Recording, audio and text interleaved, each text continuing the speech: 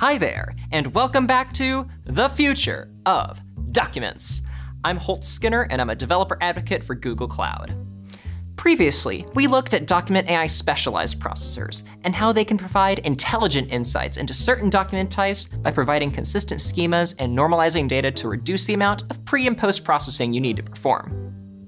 However, Google's pre-trained models only cover a finite set of document types. What if you have a unique type of document and want to get the same detailed information, or you're not getting the accuracy you need from a pre-trained processor? Well, this is where Document AI Workbench comes in. Document AI Workbench covers customized processors, which is one of the key building blocks of Document AI processors.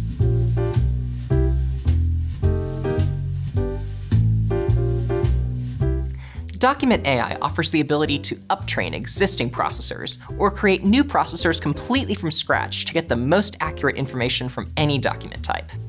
The good news is, you don't have to be a data scientist or ML specialist to make models. Rather, you can create or uptrain models right from the Google Cloud Console. This works very similarly to AutoML with Vertex AI. Let's start with uptraining. Suppose you have a document format that's very similar to one that has a pre-trained processor, but just doesn't work the way you want out of the box. Maybe it has custom fields that aren't detected by the pre-trained processors, or the processor output just isn't as accurate as you'd like. Uptraining a processor allows you to create your own versions of processors that are based on pre-trained processors.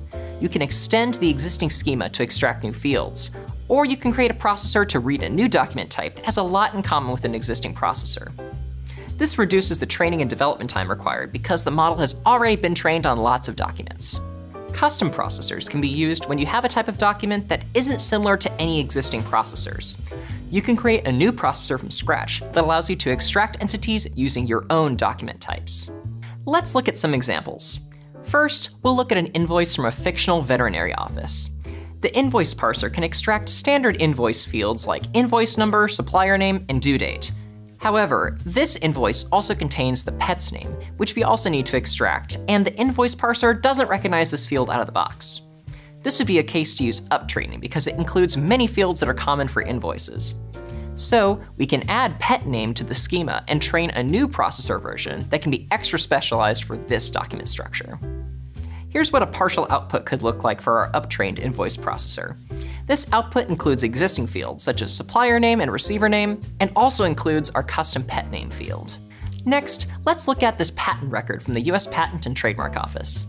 These documents follow a consistent structure, but there isn't a pre-trained parser that works well with them. We can create a custom document extractor to recognize and extract the fields in these records using a custom defined entity schema based on the outputs that we're interested in. Here's what the annotations and output could look like. Creating custom and uptrained processors follow the same basic steps. Let's go through the workflow in the Cloud Console. Here's how you can get started with an entity extraction processor. Be sure to check out the code labs and documentation in the description for more details. First, you create a new processor. This works the same as any other processor you'd want to use. Select Custom Document Extractor to create a brand new processor, or select a specialized processor type to use uptraining. Then, you import examples of the documents you'd like to parse. We are creating a customized machine learning model, so we need to provide Document AI with detailed and labeled examples to teach it how we want this type of document to be understood. Next, we define the document schema using labels for each entity we want to extract.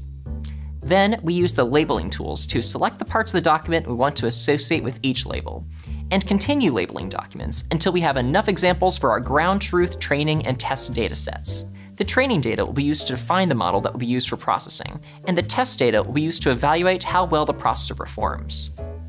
Next, we can start training a new version. This will take some time, but uptraining can be faster because we're building on top of a pre-trained model. After training is done, we can evaluate the model using our test set of labeled documents to determine how often each entity is extracted correctly.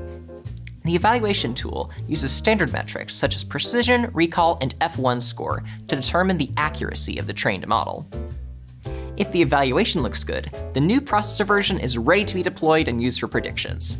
Each version can be managed and used for processing independently. After the processor version is deployed, we can use it exactly the same way as any other specialized processor. We can make batch or online processing calls, extract entities, and send documents for human review. Keep in mind, you can always add more labeled documents for training and testing and create new versions over time to get the best results. After you've created the first version of your processor, you can enable auto-labeling, which will use earlier versions to label the entities for you. You'll just have to verify and approve the labels to use them for training and testing. Today, we've looked at Document AI Workbench, one of the newest features of Document AI which allows you to create custom processors and uptrain existing specialized processors. Now, it's your turn to use Document AI Workbench. Check out the Uptraining and Custom Processors Quick Starts linked in the description for step-by-step guides on how to use these features. And be sure to check out the cloud documentation for the latest information. Thank you so much for watching. Don't forget to like, comment, and subscribe.